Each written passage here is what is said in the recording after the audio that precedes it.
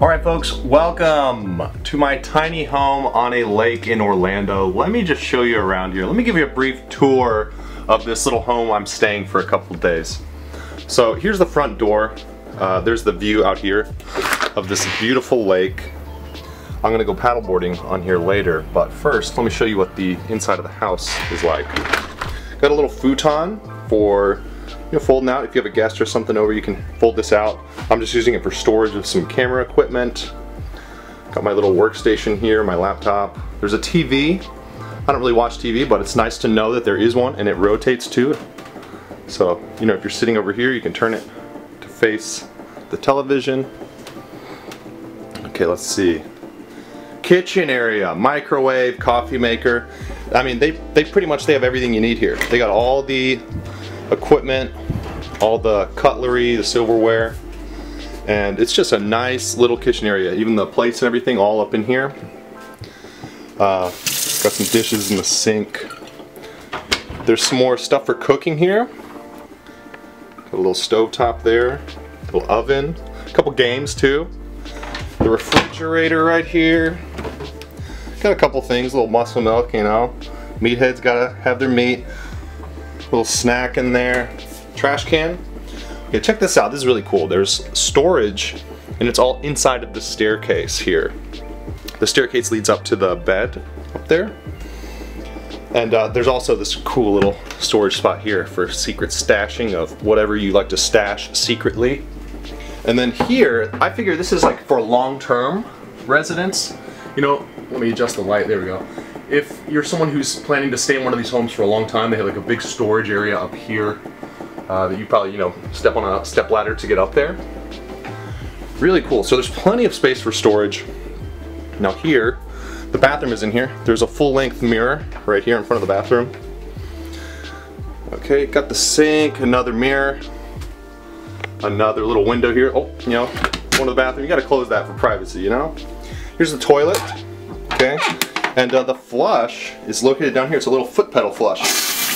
There you go, boom. Almost like an airplane toilet. But I mean, it works great. I haven't had any problems with it yet. The shower here.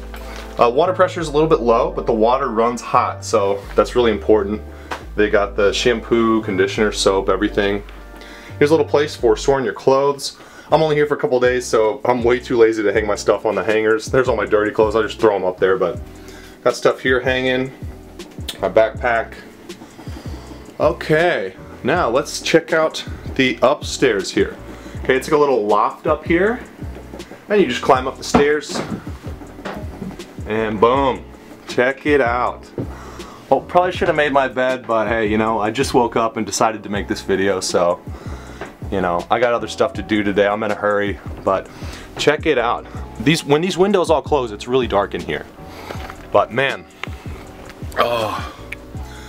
it's a nice place to stay. It's really spacious, more spacious than I thought it would be. There's plenty of room here, especially if you're just by yourself. Plenty of room. And the only downside is because the air conditioner is located kind of midway between the first floor and this loft, that not enough of that cold air gets up here. So it is a little bit warm.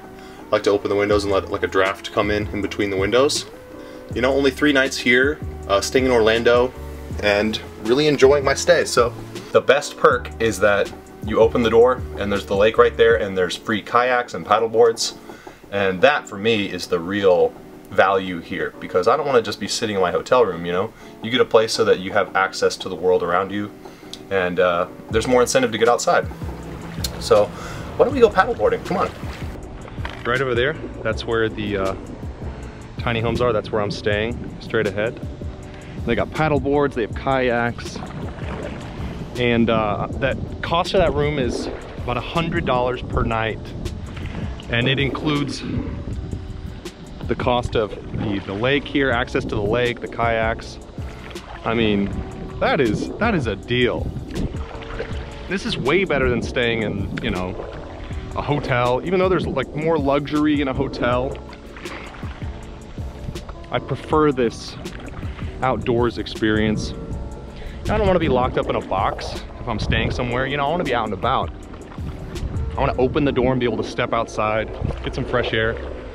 I always feel that's the worst part about hotels is you can like kind of crack a window and that's it. There's just no fresh air. But this, there's freedom here. You know? This is where it's at, right here.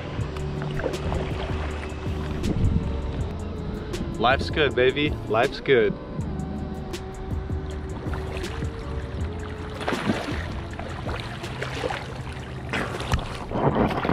I can totally see myself living in a place like this full time. You know, it's like, as a bachelor, it has everything you need. I've always liked minimalist living. I don't have a lot of stuff. I don't want a lot of stuff.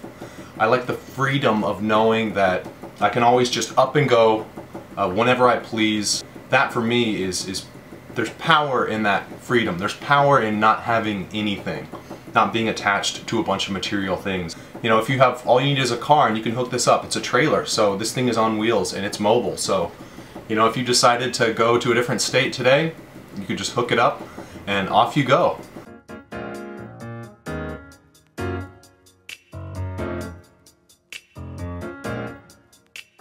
Alright folks, thanks so much for watching. I hope you enjoyed this video. Please give it a thumbs up, leave a comment below, let me know what you think, and I'll see you next time.